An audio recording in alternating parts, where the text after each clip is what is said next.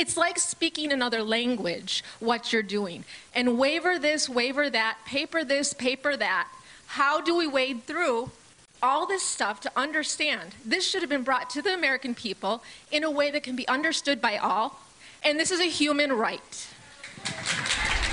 That was a woman at a town hall for New York Republican Congressman Tom Reed, one of several lawmakers hearing frustration from their constituents. At least 4 more Republicans are holding town halls today, and we'll be keeping a close eye on those events. In the meantime, I want to bring in Congressman Reed, member of the Ways and Means Committee. Congressman, first, I want to thank you for holding that town hall. I know it's not easy. You did vote in support of this bill, so I want to go through some of the things, not just that you heard at your town hall, but that were said over the weekend. For example, we heard from Tom Price, who said the new plan would be more affordable for those with pre-existing conditions. How is that true?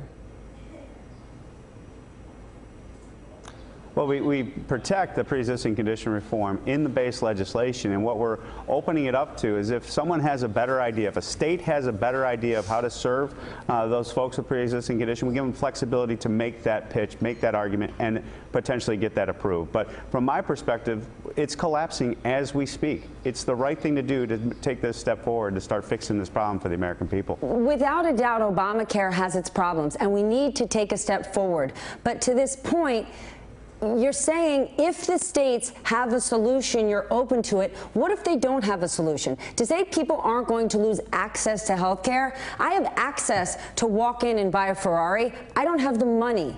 People's lives are at stake. So how could you support Tom Price saying, listen, this is going to be great. People are always going to have access. It's going to be more affordable. How can you guarantee the American people it will be more affordable? Because exactly that, if the state does not make that application for a waiver, then those pre-existing condition reforms continue forward as is with the guaranteed issue and community rating.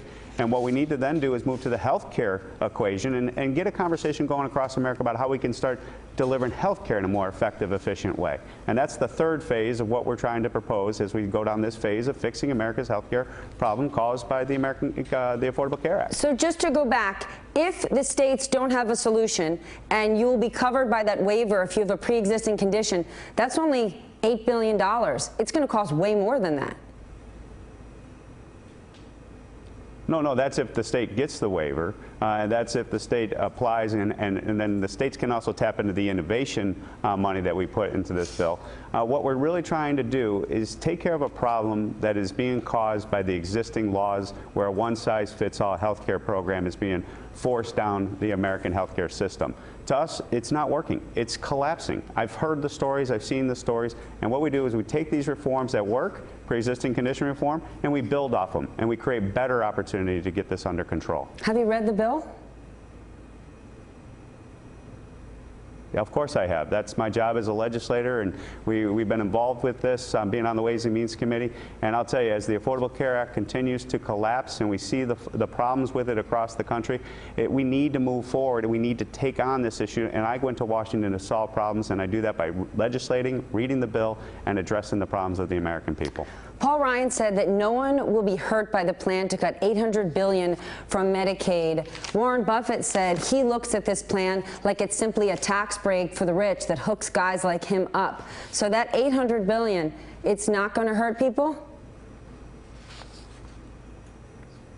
Yeah, this is exactly the difference between our approach to it and folks on the other side of the aisle, where the other side of the aisle just assumes more money is going to solve these problems.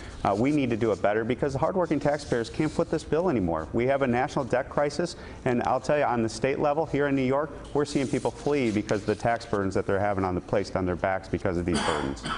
Will the Senate have to scratch this and start anew, or can they take what's been handed over and actually build from it? Because if you think about pre-existing conditions, if you think about moderate Republicans in the Senate and Freedom Caucus members, how do you marry all these different goals? Well, my hope is the Senate will act sooner rather than later, because we're just seeing premium notices go out here, for example, of 40% premium increases across the board.